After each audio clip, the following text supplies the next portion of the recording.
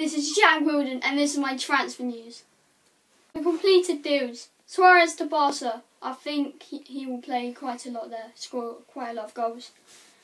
James Rodriguez to Real Madrid. He will do pretty well, get quite a lot of assists, play time as well.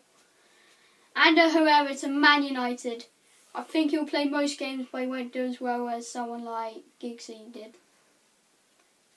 The next one is Lukaku to Everton. I think he'll score quite a lot of goals but he won't score as many as like Suarez did last year. And then the last one is Atsu to Everton. I think he'll get quite a lot of assists and he'll score a decent amount of goals. This is the transfer rumours.